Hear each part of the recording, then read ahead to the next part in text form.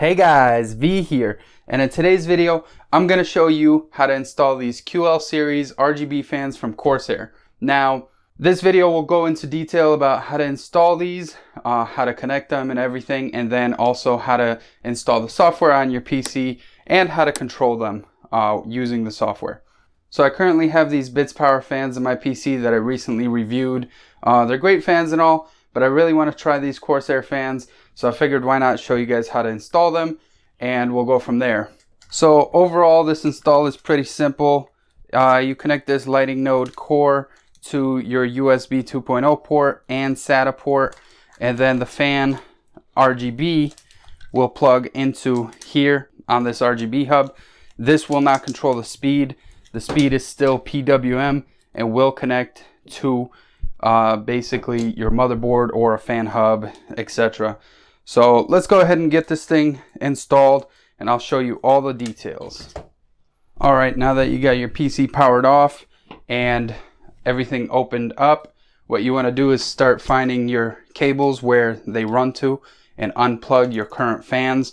If you don't have any fans, you can skip this step. I'll put a timestamp down below where you can skip to directly to the install.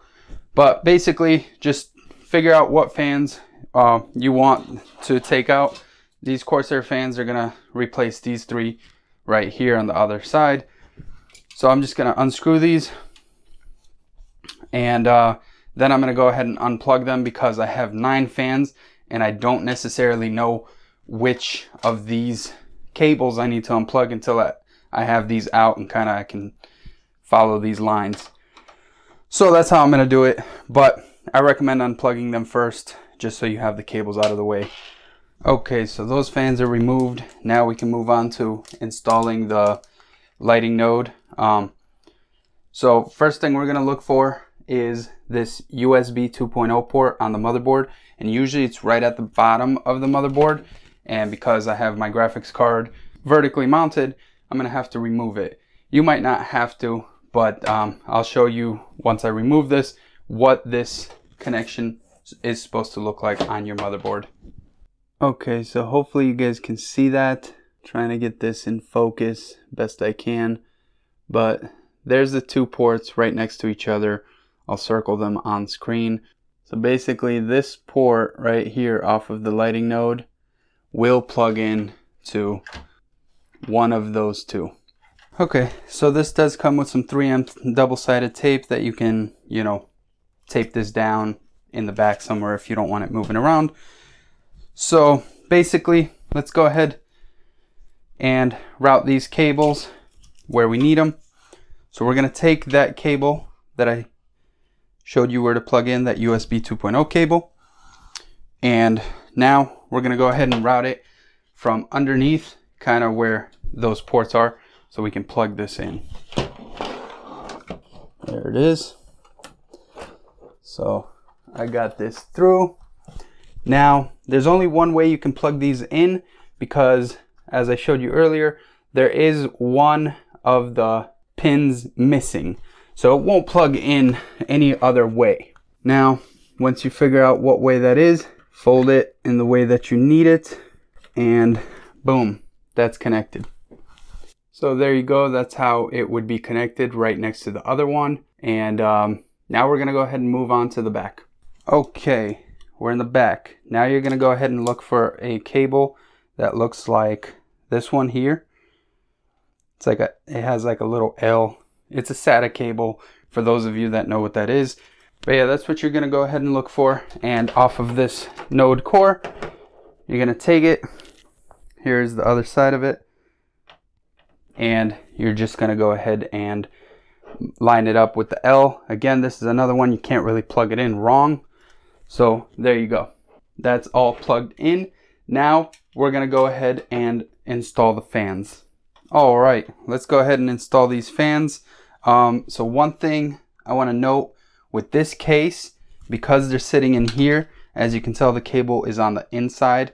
And what I want to do is bring this cable out, or both of these cables out. So there's a little slot here. You can just guide them through. So there we go, I got one. The issue with that is it's going to pop these out a little bit, but that's not a big deal. So here we go, I got the other one.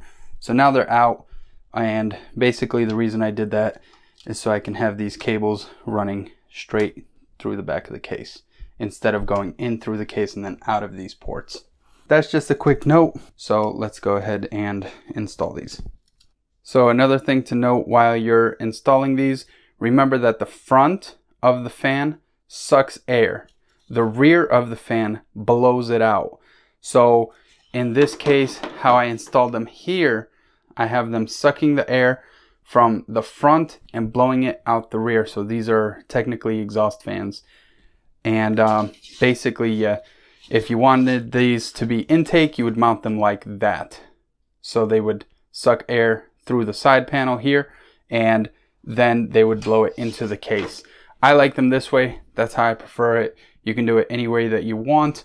Again, you can see these bottom fans there. They are intake from the bottom, and those up top are exhaust through the radiator and throughout the top. So there you go.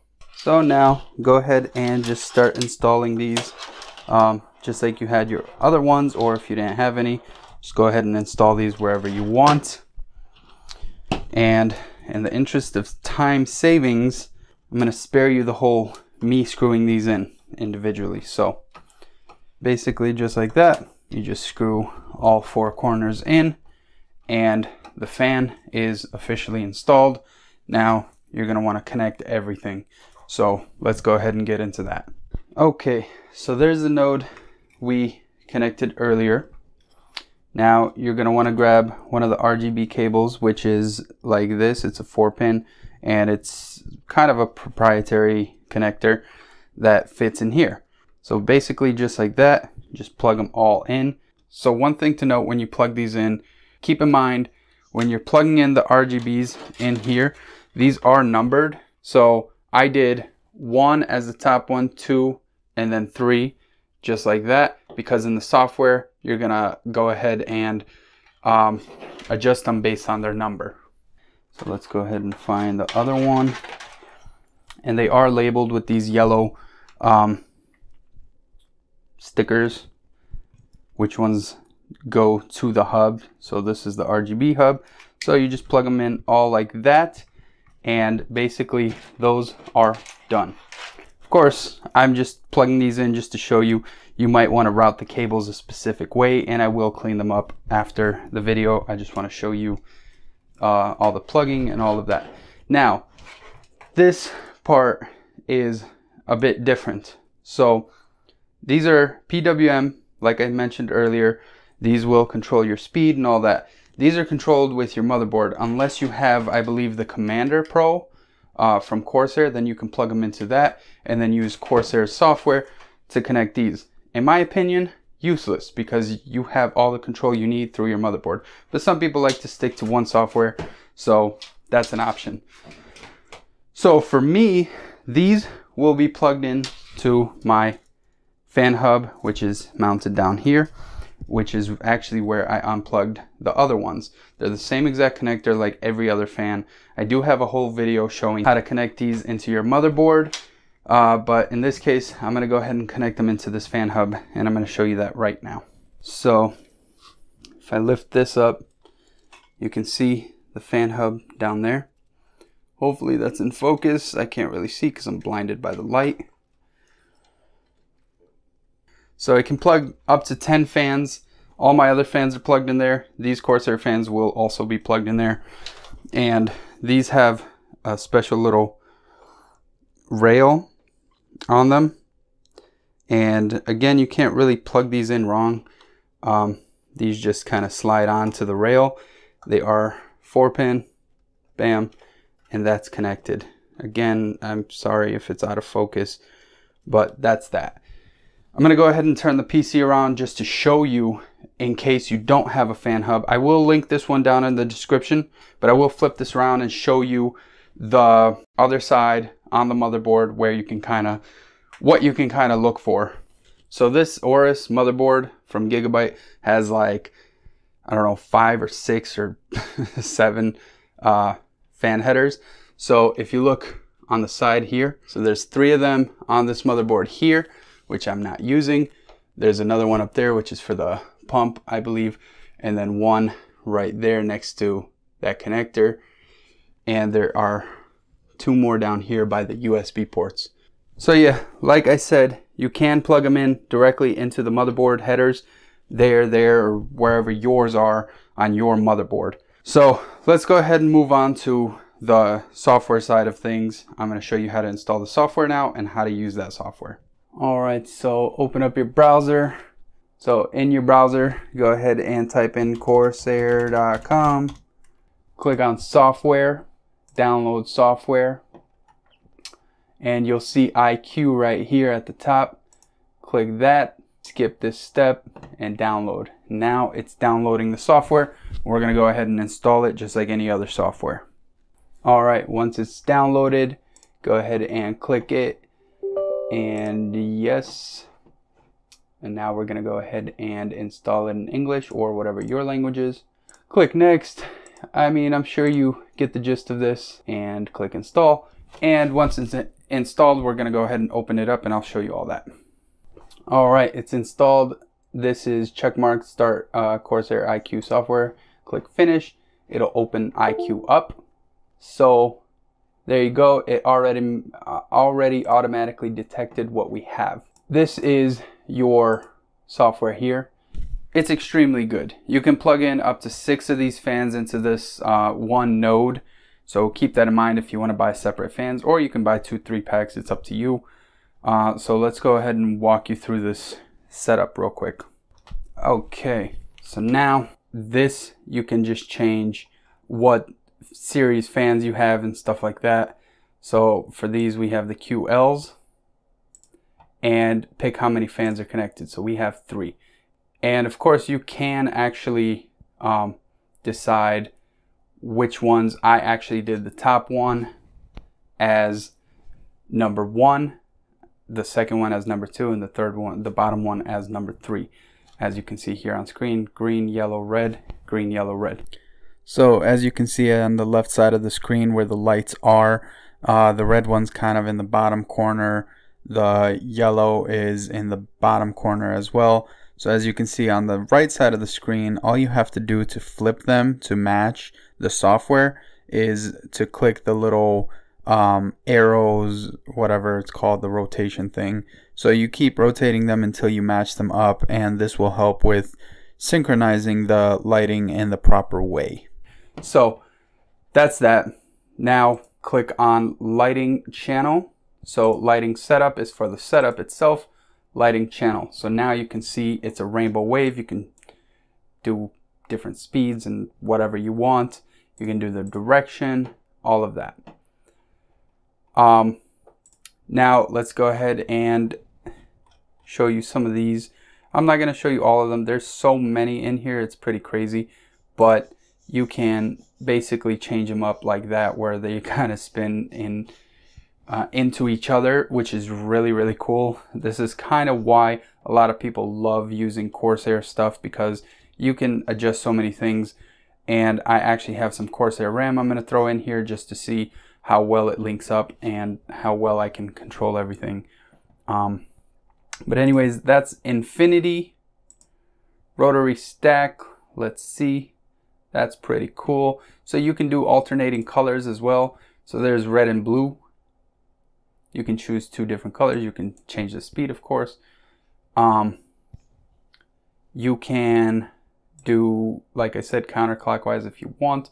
So there's that. This software is very responsive, very good. I highly recommend it. So, all right, let me show you some more, and then we'll be done. So here's strobing. Of course, you know what that is. So it just kind of does its own thing.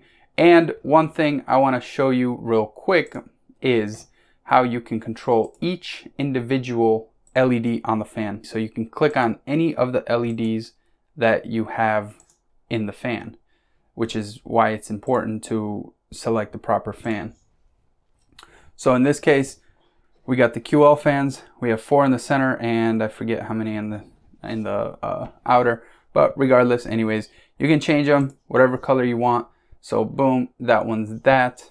And then the way you can do the next one is you have to add another one and then basically select another one. So there you go. And then of course the rear you can actually control separately as well. So there you can see the little ring in the center as well. So if you have these as like intake fans on the bottom, kind of like I do here, then I would have a ring here, and I might actually move those. We'll see what I do. I might get all Corsair fans at this point. I'm not really sure, but yeah, there you go. That's front and rear doing its own thing. So pretty amazing, pretty cool. I'm really digging this. Well, there you have it. They are fully installed. That's how you install the Corsair QL series fans from start to finish. Now, if you enjoyed this video, feel free to give it a thumbs up. And if you enjoy this type of content overall, feel free to subscribe. That would mean a lot to me. But with all that being said, thank you guys so much for watching and all the support. I will see you in the next one. Peace.